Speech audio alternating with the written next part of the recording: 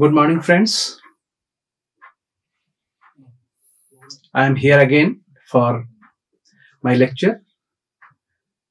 The course of my today's topic, the lecture is aircraft systems. Today I am in lecture number 3.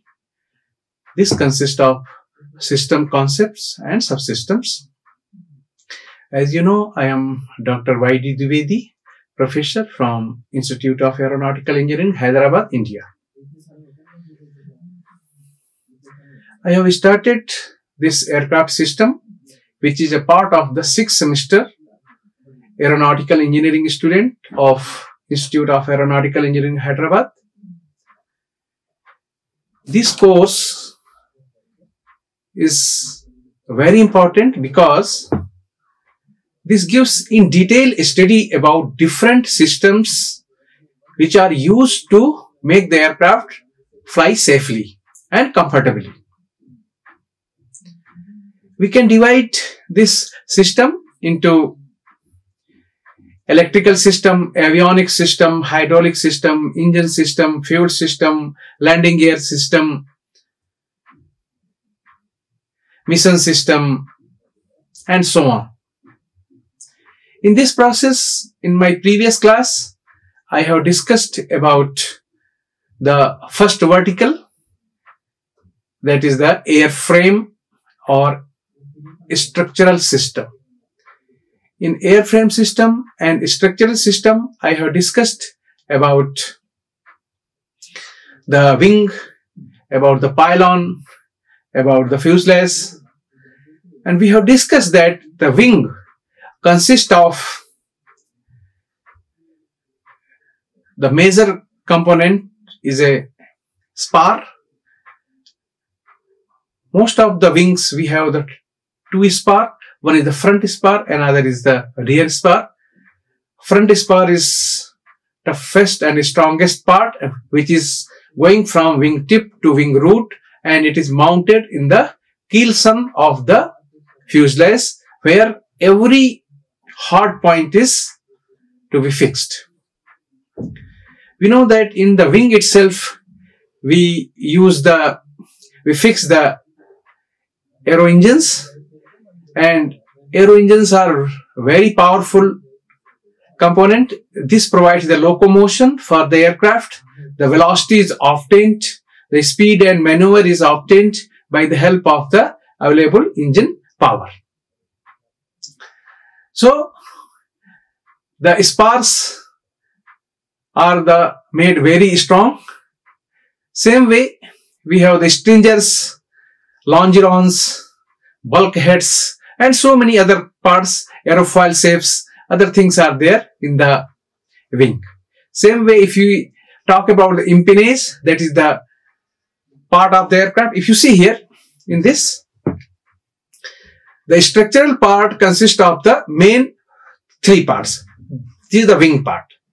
Wing, just now I have told you, this wing, it is spar is moving from here to here, a very thick metallic I section mostly, or a C section. From here to here it is moving, and here is the keelson in the fuselage. In this it is mounted. So this is the front spar, and another is the rear spar, which is also moving from here to here, but this thickness and the size of this thing is smaller than the front one. And this all are mounting here. In between we have the aerofoil. Every section we have the aerofoil. Inside this we have the this fuel tanks. Number of fuel tanks are here. We have different controls. This is primary control and secondary control. We can see here the primary controls are ailerons, flaps. We have in the bigger aircraft like this, we have the inboard flaps, outboard flaps, inboard aileron and outboard aileron. So mostly outboard ailerons are very effective, but also we have the inboard ailerons here also. If any time due to the flow circulation, the ailerons flow may be separated. So the effectiveness of this aileron will be null and void. To avoid that, we have an additional set of ailerons which are not at the tip but somewhere at the middle here. Okay, so we have outboard, inboard ailerons, outboard and inboard flaps also. Inboard is just like here, it is inboard. Okay, so these things we have to see that it is working. So these are the wing configuration. Second is the very important structural area is the impedance. From here, this area, it is called impedance area. We have here the, you can see the doors are here, rear door. We have the vertical fin. Here it is the rudder. We have the horizontal tail or horizontal stabilizer, and here this black color is the elevator, and here this is the aileron. So these are also made like a wing only. Everywhere we have the aerofoil, and from here to here a spar is going from here to here, and here also we have the rear spar. There are number of doors access to see that inside any maintenance work we can perform. So we can open, we can do. There are some hydraulic jacks, hydraulic actuators. Those are working to operate your rudder, as well as there is a trim tab. These trim tabs are also operated by the help of the hydraulic or electrical system. Another part is the hydraulic, the horizontal tail. The horizontal tail is also used to stabilize the aircraft, and there is an elevator. This elevator is used to make the pitching up and down.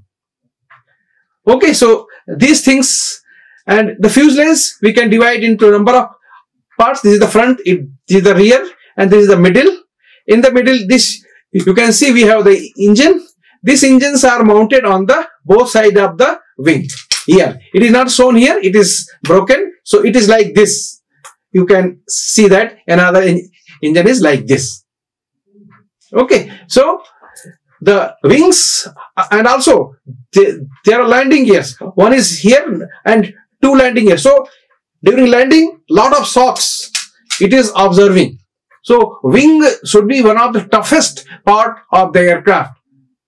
So wings are made in such a way that it should not fail at any type of loading, any type of aircraft landing, or any type of weather condition. Aircraft should be able to sustain in the good condition.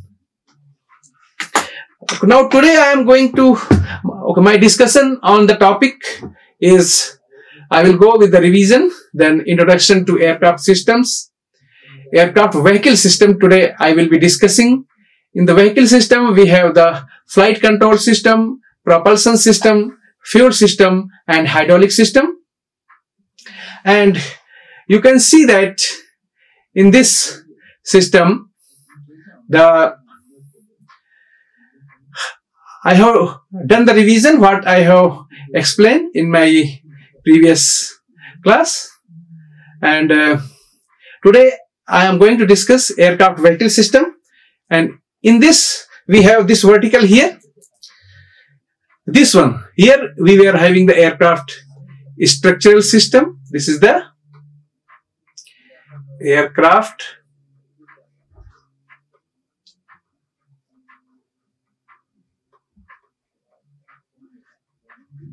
structural system. Okay, or airframe system also. Okay, so this we have already covered in my first lecture. In this we have the wing. This is the wing. This is your impedance, and this is your fuselage. Okay, so this I have already covered. Now I am in this second vertical, or the second system of the aircraft, that is the flight control system, propulsion system, fuel system, and hydraulic system. And then here we have the navigation system. This is called the navigation system. And then we have here, this is the mission system. Okay, so mission system. So in this way we have the different systems. Today I will touch upon the vehicle system, and we will see that how this vehicle system is working. Okay. So first I will talk about the flight control system. What is the flight control system? If you see, this is the aircraft.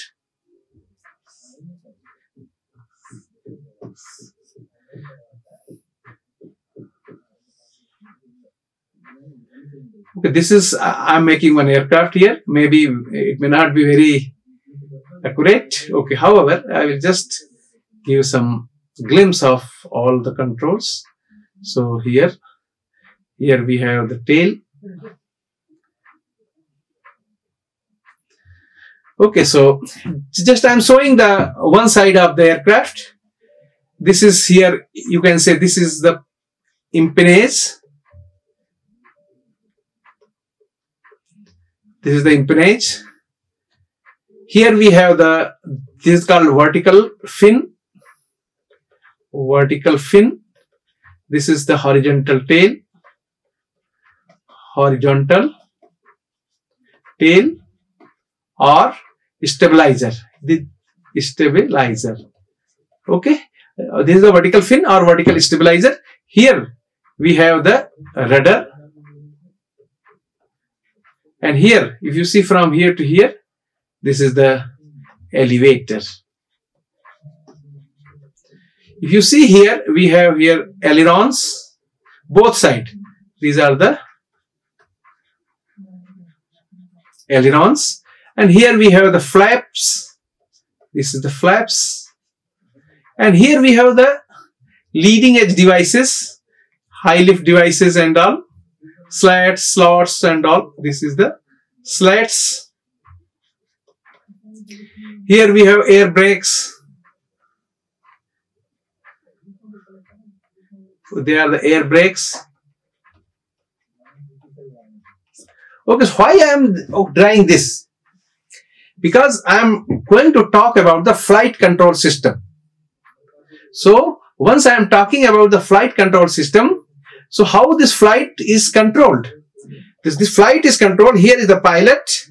This is the pilot here. Okay. And he has to operate few, okay, some sticks are here in the hand, and from here foot, this has to use the feet, and here he has to use the hand. Okay. So if you want to roll the aircraft, rolling means one wing is going down and one wing is going up. Just you can see here. This is the aircraft. I am showing you. It is going like this. Now pilot want to roll the aircraft like this. Pilot want to roll the aircraft like this. So what he has to do, or what she has to do? So if you want to make roll down, it means the right wing down. It means left wing has to go up. It means what? The left side wing, we should have more lift. This should go upward. So this will happen when this aileron of the right wing will go down like this. If it is going like this, it means this will produce more lift. This will produce, and this will go upward. So it will produce downward. So this is up and down, and aircraft will roll like this. So if anyone is asking, to roll the aircraft, what pilot has to do? He has to just put a stick like this. So by putting the stick towards the right side, the left wing aileron will go down, right wing aileron will go up, net deflection will be from left to right like this. So aircraft will bank or roll towards the right. So that is the concept of the rolling. Now if you want to make the yaw moment, left or right, it is called yaw. Yaw is with respect to the z-axis. So when this is your z-axis and it is like this. So if your aircraft is moving with respect to z-axis, vertical axis, then it is called the yawing. So how this yawing is achieved?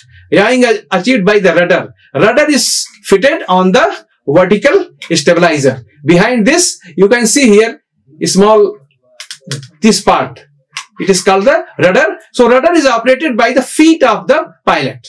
Both sides he has to apply the rudder. So if you want to make nose right, so what you have to do?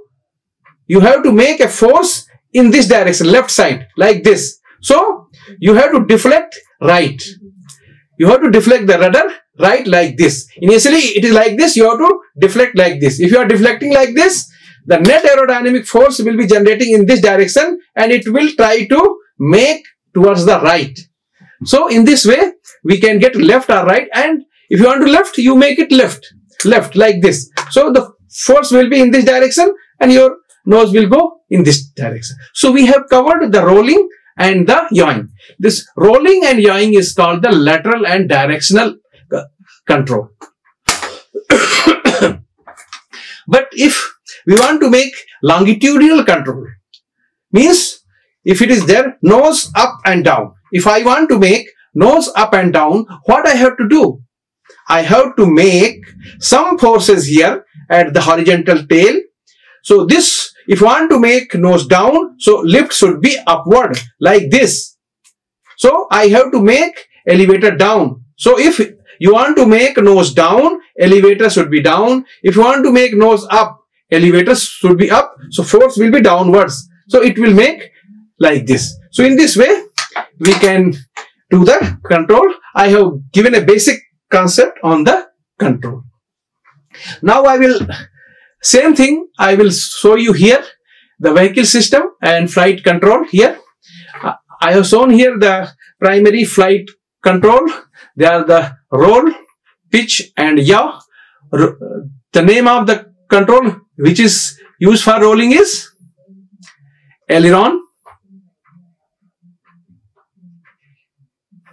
Ailerons. Pitch is by the elevator and yaw is by the rudder. Okay, so these are the three controls which are making sure that aircraft is rolling, aircraft is pitching and aircraft is yawing. This you can see in this video that, okay, if you see here the condition that if you want to make pitch up and down, you see here it is moving like this, pitching up and down. Okay, so here is a rudder. So there use this, you can see rolling by the ailerons. So they are the ailerons. Ailerons. They are here elevator. And this is the rudder. Okay. So this you can see how this motion of this thing is done. So here it is showing the rudder and rudder is by the pedal. If you see this aileron, aileron is one cable is going, and if one is going up, another will go down. And how this passes, this everything is visible very much clearly. Okay, so these all things you can take it, and in this way you can see in this aircraft also how these things are moving. So as and when you apply this stick force, your aircraft will try to move in the particular direction as directed by the control.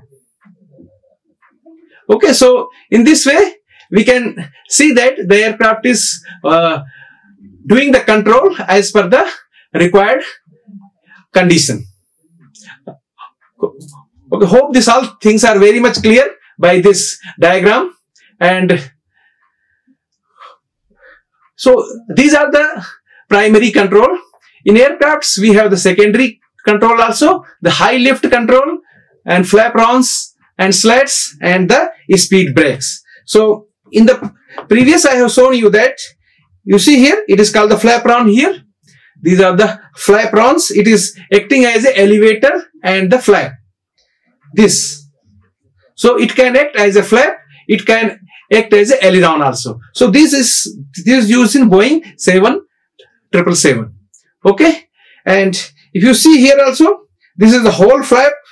This whole flap from here to here, it is down during the landing and the takeoff.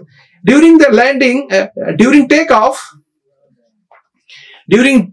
we use plus 15 degree of flap, but during landing,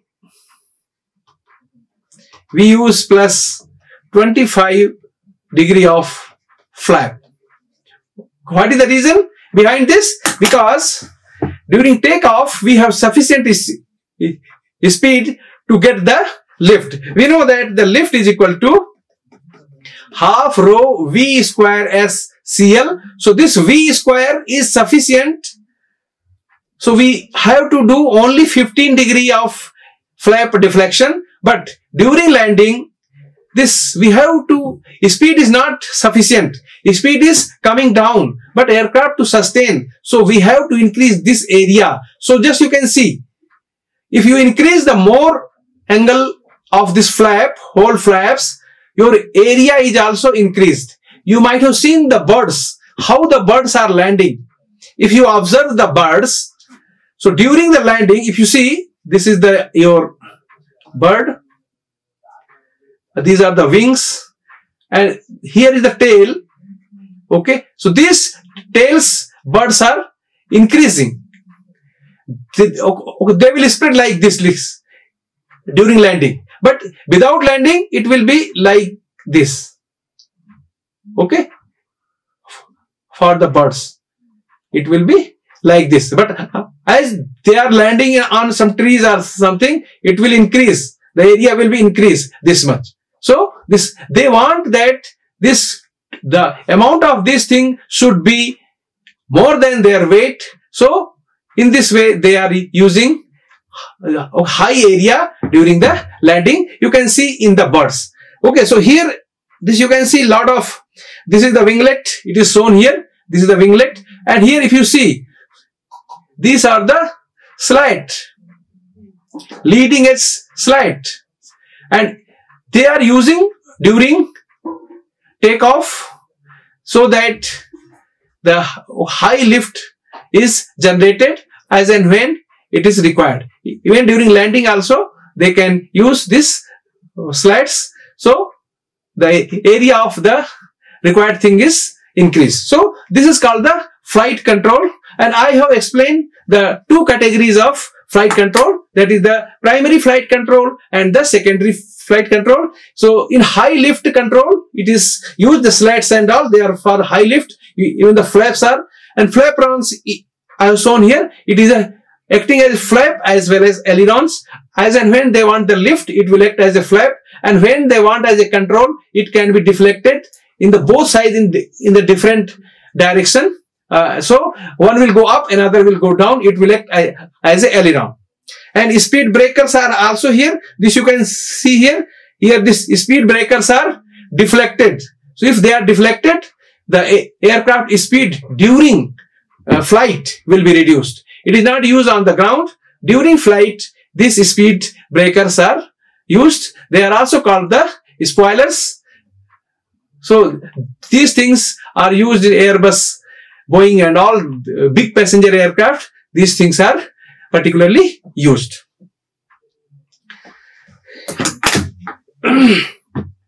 In modern system, we have nowadays fly-by-wire system. We have seen this in the previous slide, that in this all the ropes, pulleys, links are here.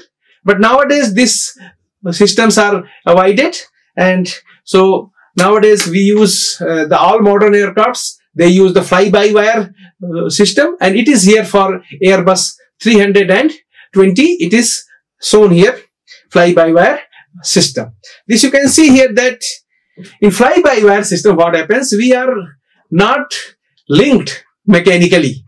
They are all used the electrical signals, electronics devices, and by that the systems are moving. So electrical controls, elevators, ailerons, roll spoilers, tail plane trim, slats and flaps, speed brakes, lift dampers, and the trims. These items are used purely by the fly-by-wire system. Hydraulic actuation of the surfaces are done, and there are few mechanically operated also, just like rudder, tail plane trim. These are the reversionary mode. Okay, reversionary mode. So this rudder and the tail plane trim, these are used as a mechanical, but other systems like elevator, aileron, roll spoilers, tail plane, slats and flaps, speed brakes, these all things are used as a hydraulic system. Okay, just now you can see that whatever I have discussed, it is also mentioned here. These are the wings here. These wings have here, just you can see the lift dampers. They are also called the spoilers. So they will reduce the lift. It will be lifted upward. Then we have the roll spoilers. Here one mechanical devices. If you see here, so many devices are here in this. Okay. This you can see here, here, here. These all things are lifted up as and when it is required. Okay. So here speed brakes, then roll dampers. Here you have the trimming tail plane primary mode. This is the trimming tail plane. Then we have the elevator here. We have the rudder here, vertical tail. We have the flaps. This is the inboard flaps. This is the outboard flaps. Here is the aileron. This is the outboard aileron. Here is the inboard aileron here. And here we have the slats. I have shown you in the previous, just you can see. This is the slat here. This is the slat. And this slat is shown there very clearly, this one. These are the slats here. So I hope it is very much clear. All the parts I have explained. This is the engines of both sides. These are the engines. So these engines are, I told you the before also, they are fitted on top of the wing or under the wing. Okay, so most of the thrust they are acting, just you can see here. This is the engine in this aircraft. So the load of the engine and the thrust. So vertically load and horizontally thrust, all different types of forces, rotating forces, so many forces are acting on the inertial forces, viscous forces, and so many issues are there, and all are sustained on the wing. So wing is very important parameter, and 90 to 95% of the lift is also produced by the wing itself. Now if you see here how this fly-by-wire system works. So it is shown in this diagram that near the control surfaces, it may be elevator, aileron or the rudder. Here, just I am fixing here one control surfaces here. It is fixed here. So the fly-by-wire control and direct electrical link. So here it goes to a actuator control electronics. It is called ACE. And here, from here, a hydraulic power is fed to this servo, or it is also called actuators. So this rod will go up and down. So as and when pilot will apply some signal here, this signal will go by this and it will go to this valve, and here LVDT is there. This will extend, retract, or in this direction. Extend, so angle of attack of this thing either will go like this or it can pull down. So it will go like this or like this. As per the requirement, this vertical shaft will move. The hydraulic jack will start moving the control surfaces. So this is the principle behind the our fly-by-wire system. These systems are mostly used on the aircraft nowadays. All the fighters aircraft first started. Now all the passenger aircrafts all are having this type of system. Now I will talk about the propulsion system. So what is the propulsion system? Actually, this systems gives this system gives the thrust to the air vehicle. This thrust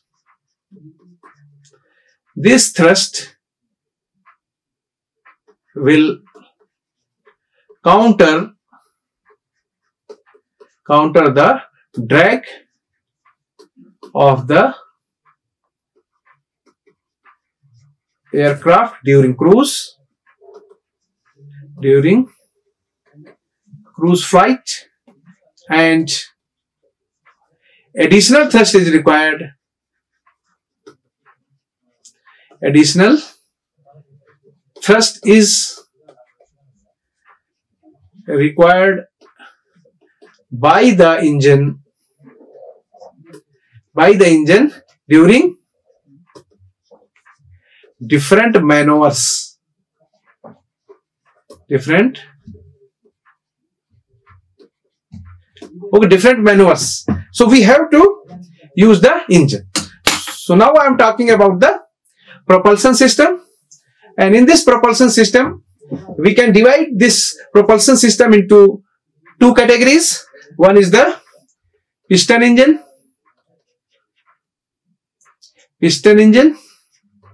and another is the turbo engine. Okay, so we have to discuss this thing. Propulsion means act of propelling. It means it will try to propel, it will give some motivation, this motion, locomotion of the aircraft, and the engine is very much important to have any type of flight. So to propel, to move forward. So if you want, here we have seen this 1, 2 and 3 engines are here, and they all are the piston engine,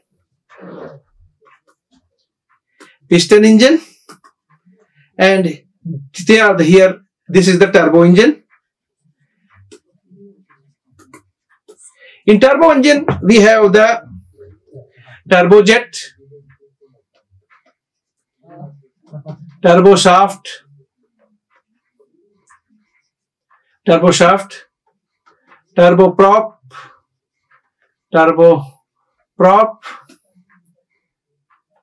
turbofan, and so on. Okay, but here we can divide this piston engine, that is the 2-stroke engine, 4-stroke engine, but normally we don't use the 2-stroke engine, only 4-stroke are there. And if you see here we have axial, your cylinders, piston cylinders are in the axial format, and here they are in the radial location. So 1, 2, 3, 4, 5, 6, they all are in the radial, and here they all are in the axial. If you see the Locomotive engine of Cessna aircraft, they are in the axial form, and these things are in the radial form. But nowadays we don't use much heavier like the previously one. Only small aircrafts are used this type of engine. And how these things are working, I will discuss in this. First I will see how this piston engines are working, and then I will go for the further explanation. I think you all know how this piston engines are working. So just I am drawing here one piston. Here we have the 2 valves here. Here is the cylinder. This is the cylinder, and this is the piston here. This is the piston. This is the piston. This is the cylinder. Okay, so it is mounted here with a crankshaft, and it is rotated here. So here we have the 4-stroke means suction, then compression, then expansion, then exhaust. And in the, if it is the SI engine, we have here a spark plug. This is the spark. And if it is a CI engine, we have the one injector, a high pressure, it will inject. And they are the valves, inlet valves, and so on. So how it is working? Initially, we give the cranking of this engine. So this piston will start moving from TDC. This is called TDC, and this is the BDC. From TDC to BDC, it start moving. Due to this motion, this inlet valve is opened, and this here fuel air will be mixture will be filled up, and when it is reaching here, both the valves will be closed. It will compress, and high pressure and high temperature fuel air mixture, when it is reaching to the TDC, a spark is given. This spark will give a blast, or this fuel will start burning, and it will give power, and so this power will try to push it down. So in this way we can put this thing. So power stroke, and after that, when it is going next, this is the exhaust stroke. This is the exhaust valve.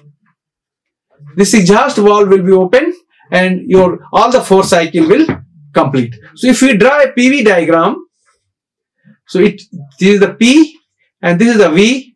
So this is the suction, this is the compression, this is the ignition, this is the expansion, this is like this. So this is the 1, 2, 3, 4, 5, like this. Okay, so and this area will give the your work done. So this much work is done by the engine. Now I will discuss about the another system. It is called propulsion system, and here we have the turboshaft engine. It is called the gas generator. Here we have inlet. From here these are the compressor. Then we have the combustor or the burner, and then we have here turbine. So in this we have gas turbine engine, and this I am going to discuss in this slide. This you can see here that how these things are happening. First, we have different types of propulsion system. One is here gas generator, and this is called the turbojet. Then it is here turboprop. This is the called prop, turboprop. This is the turbojet. This is the turbofan. It is called turbofan. This here we have the spooling also. Low pressure compressor, high pressure combustor, HPT, LPT, low pressure turbine, height. Here is a nozzle, and from here you will get the jet. So it is a turbojet engine. Most of the fighter they use the turbojet engine, but all the nowadays big passenger aircraft they use the turbofan engine. You can see here how this turbofan engine is working. Here it is a blue line. It is showing that air is entering, and if you see some part of air, only this area, your air is entering inside the engine where combustion here. Combustion is taking place in this area. So only 20 to 30% of the total air is entering inside the engine, and that is taking part in burning of the fuel, and it will give a thrust and also rotation of this fan, and this fan will suck the air, and this air will mix here with the exhaust of this. And then this jet is, here is the nozzle, and this will give the thrust. So this is the principle of your turbofan engine. So here we can see the 1 is a inlet, 2 is a fan, 3 is a compressor, LP compressor, 4 is HP compressor, 5 here is the combustion chamber, 6 is the HP turbine, 7 is LP turbine. So these turbines are moving in at different speeds. Nowadays a gearbox is used, and your aircraft will move at a different speed and with a different conditions. So the efficiency of the aircraft can be increased. Now I am talking about again for the vehicle systems. These are few additional items which are used to fly, used for the propulsion system. So we take some air from the engine. This you can see here. This is the engine here. And in this engine, we take some air, hot air from the compressor. And this is called the bleed air. This bleed air can be used for pressurization of the cabin, for anti-icing of your glasses and your wings and all. This hot air is used for the anti-icing system of the aircraft. Then electronic control units, and for the cooling purpose, here is the engines, here is the auxiliary power unit. These auxiliary power units are also using the bleed air system. So the main air which is sucked from the main bleed air, which is mostly sucked from the engine, this air is trapped from the engine. If you see here, this bleed air is taken from somewhere here. After 3 to 4 stages of the compressor, this bleed air is trapped. Here also and here also. Everywhere we can trap from here.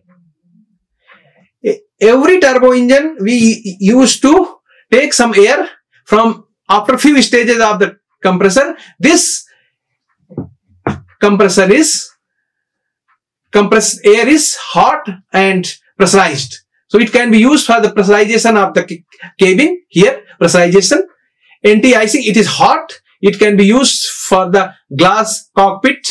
Here, if you see, this is your cockpit, your wings also. In the wing also, ice may form. This ice, to remove this ice, this hot air from engine is thrown here. So this ice will melt and aircraft will be okay. This is also used for ICS and the cooling system, because in the very cool temperature we have to give some heat also. And APU, auxiliary power unit, is also started by the help of bleed air of the engine. Now some block diagram how this bleed air is working and how anti-icing pressurization is done. Just now I have shown this diagram, and it is now full scale how these things are working. If you see here, this is the left engine and this is the right engine of the aircraft. Left means pilot. You have to see all this direction from the pilot. You assume that you are the pilot, and from there left side or right side. If it is the right side, it is the right. If it is the left side, it is the left. Okay. So left engine and the right engine here. Here we have set off valves. Left engine anti-ice. You just see. The icing may take place in engine also. In the engine casing, your ice may form. That form also we have to remove. Then we have to take the pressurization. Here we have taken some air. Air has gone for air conditioning here, and this will go for one line will go for the pressurization, and another will go for ECS, that is electronic control unit. Electronic control unit also, a proper temperature and pressure has to be maintained for the working properly. It is wing icing, right wing icing, left wing icing, APU, auxiliary power unit, all the items which I have shown just now here. A proper block diagram is shown here, and this will give you how these systems are working and how the bleed air, ECS, anti-icing, pressurization, all the systems, how they work, and these all things are used from the bleed air of the engine. Bleed air of the turbo engine. And the beauty of this thing is that we take only dry air from compressor. So fuel is not there. So we are not wasting the fuel. Only the compressed air is only taken. It has got high pressure and high temperature. So this high pressure and high temperature air is trapped from certain stage of the compressor, and this is fed into the different systems like air conditioning, your APU, your anti-icing, de-icing, and other parameters like engines, APU, pressurization, ECS, and other cooling systems. We are able to make that system all right. Okay, next part of the vehicle system is a fuel system, and fuel system we will be discussing in detail. Here I have shown normally the fuel is stored in the wings, belly of your fuselage. From there, this thing is supplied. So provided a reliable supply, ground refueling is done. Ground defueling is also done. In-flight function, fuel transfer, it should perform. Engine, it should feed the engine proper fuel. Fuel measurement should be there. Fuel management, fuel jettisoning. So what is the fuel jettisoning? It is shown here. In case of we are landing the aircraft and the aircraft is not properly balanced. Okay, because the fuel transfer is not taking place due to some reason, a proportionate. So one side of the wing will have heavier than the another. That side will try to go down. To avoid that, there is a system in aircraft, fuel tank. The extra amount of the fuel will be jettisoned by itself. It is an automated system, especially during the landing. Aircraft is sensing the landing approach, and accordingly it will balance the aircraft and it will fly accordingly. So further I am going in detail about the aircraft fuel systems.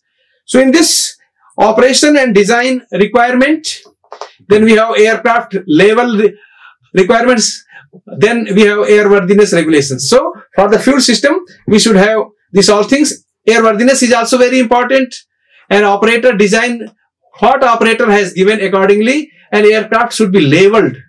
Then tank location, we have to fix our tank at the necessary locations. Fuel storage requirement.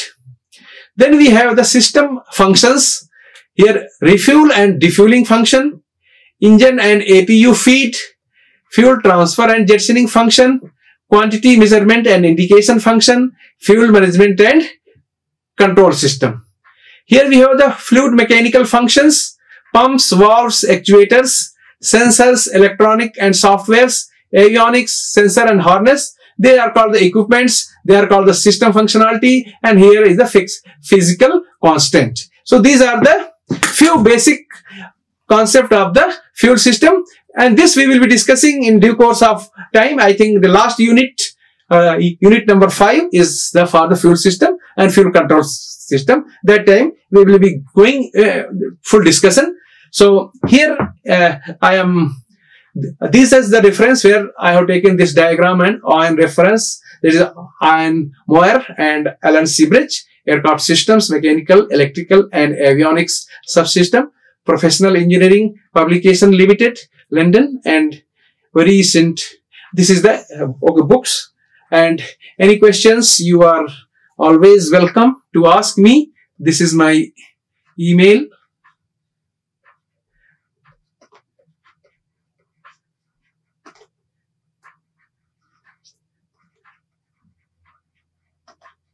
This is my email.